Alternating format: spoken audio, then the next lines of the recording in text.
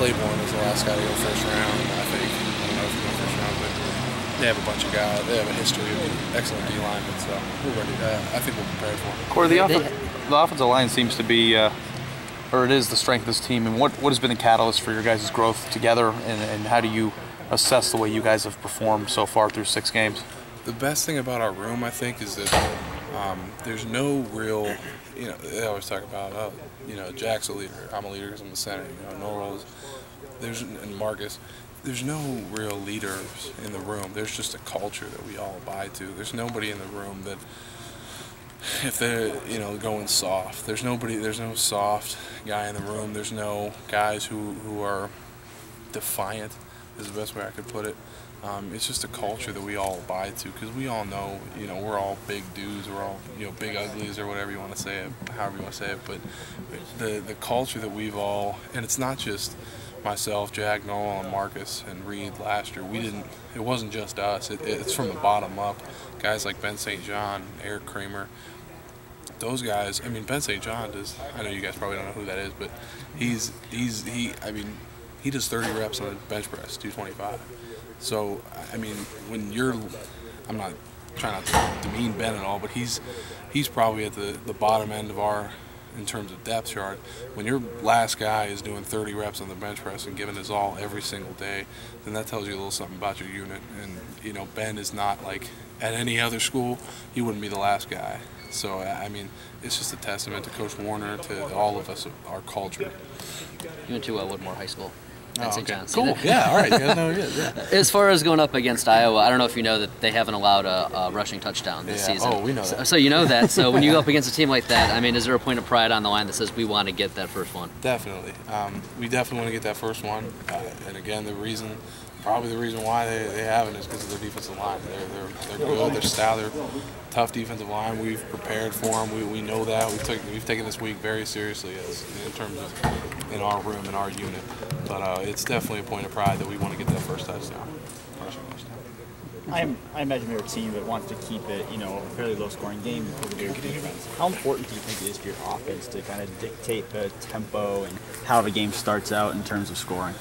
It's extremely important. Clock management is always huge, no matter whose offense you're talking about. I think we've got to score. I think we got to score fast. We got to score right off the bat, and then after that, we got to manage the clock by running the football.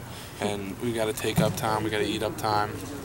Sometimes we'll score so fast, you notice we get those quick touchdowns, and then our defense has played 4 series within a matter of 2 minutes, And so I think that we're going to have to, again, goes back to the rushing touchdown, we're going to have to play an extremely good game in terms of rushing the football, and our tempo is definitely going to dictate that. You guys have come off 2 big wins. People are looking at the schedule saying, okay, those 2 games, Wisconsin and Northwestern, are 2 toughest games. Now you've got a bunch of non-ranked teams. What do you guys do to make sure that you don't get overconfident, that you don't look past anybody? I think the best thing that we do is just look for. It's really, I know it seems kind of, everybody dogs the Big Ten about not having a bunch of ranked teams and, the SEC this and Pac-12.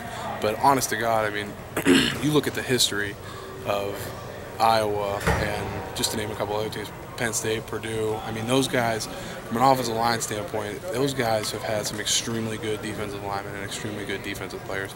And the weeks that we have taken off, those are the weeks that we've gotten beat.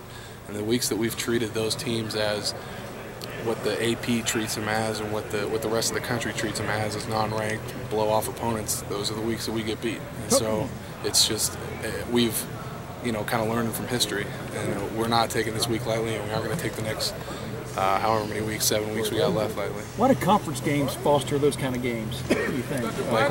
Those kind of matchups where it does become a struggle when it doesn't look like it would be on paper.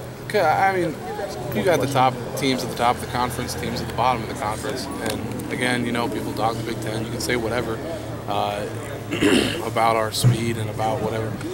Every D line in the Big Ten is a pretty good defensive line, and I think they could play anywhere in the country. And especially the past 2 teams that we've gone up against, Northwestern and Wisconsin. And we just but anyways, yeah, rushing the football has always been a thing what do you want to call it, a thing of the Big Ten. Yeah. You know? So, With that said, these guys haven't given up a rushing touchdown. Yeah. I'm sure that's been brought up in y'all's meetings. yeah. I'm sure. How has it been brought up, and is it an incentive this week? Yeah, I mean, coaches don't need to say too much. They just put a piece of paper on their desk and say, you know, they haven't allowed a rushing touchdown, and we kind of get it. That was kind of astounding. I couldn't believe that when I first heard that.